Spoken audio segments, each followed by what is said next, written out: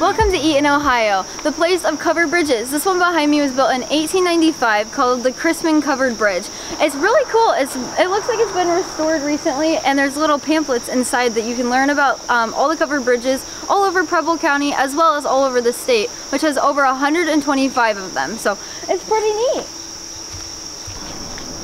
You can either walk or drive through the covered bridge, but be aware if you're driving through, it's only one lane, so make sure that you make room for the person that's coming through.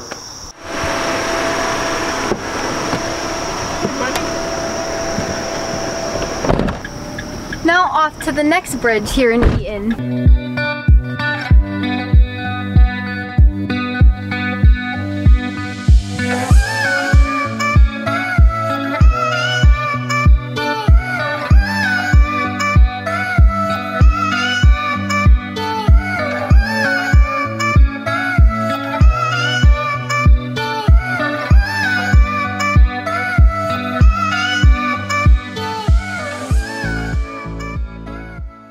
So this one behind me is not exactly covered, but it's still technically a covered bridge. It is a St. Clair Bridge, built in 1887 and known for its durability. This is all original. They even still have the plaques from when they first built it all those years ago. Pretty crazy stuff. You can drive through this one as well. It's just a really cool crossing over a creek here right in downtown Eaton.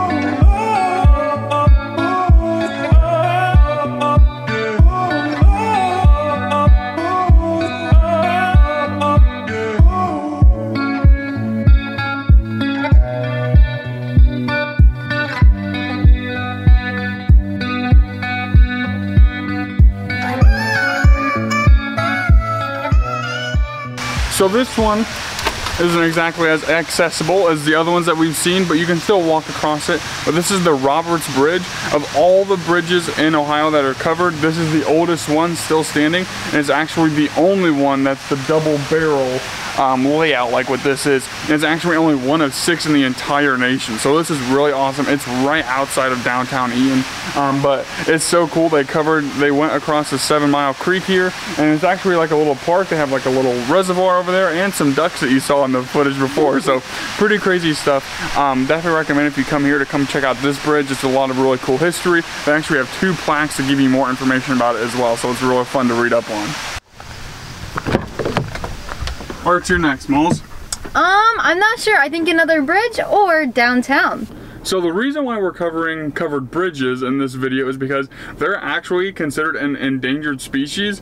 Back over a century and a half ago, they had over 12,000 of them all over the United States. But as the automobile started being used more, the beauty of crossing through a bridge in a horse and buggy wasn't really needed anymore. So people just started building standard bridges, which kind of made these bridges obsolete. So a lot of people would tear them down because they were wasting money to upkeep and things like that. So it's really awesome to cover these, and they're honestly one of the things that if you think of a nice quaint Midwestern back road, you really get in mind a covered bridge and things like that, going over a little creek or river. So it's really awesome to come here and eat and experience these for ourselves, and we recommend that you do as well.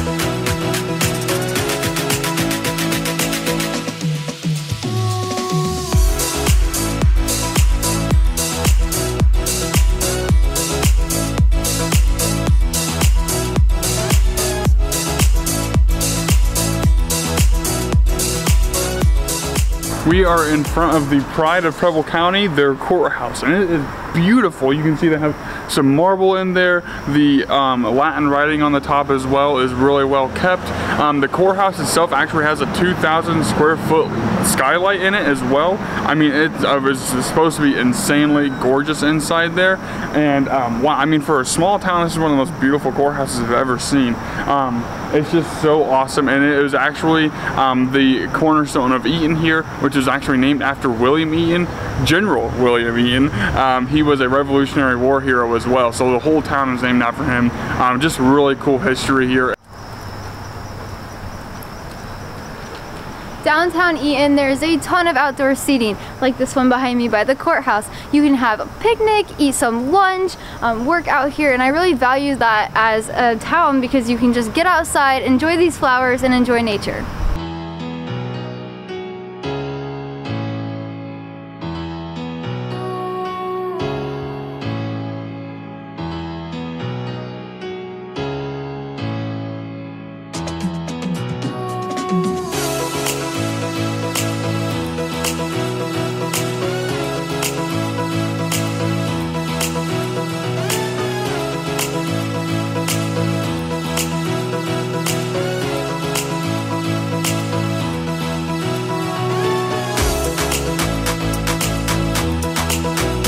Right behind me here is the Van Osdol and Donahue house.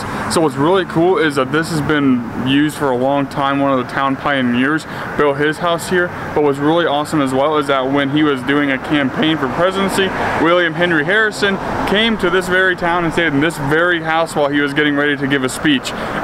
Pretty awesome. He was actually America's Hoosier president, but if you know anything about him, he didn't last too long.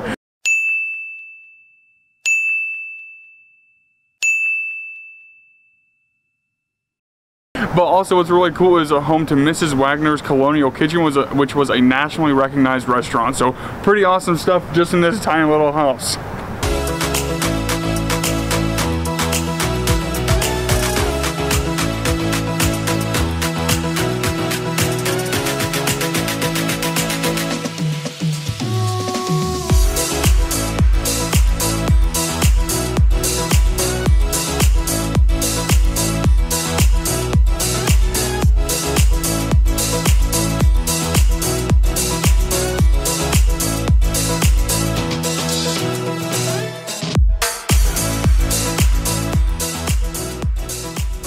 This building right behind me is here in Eaton, Ohio, but it resembles a lot of the buildings down in South Carolina and Charleston during the historic district.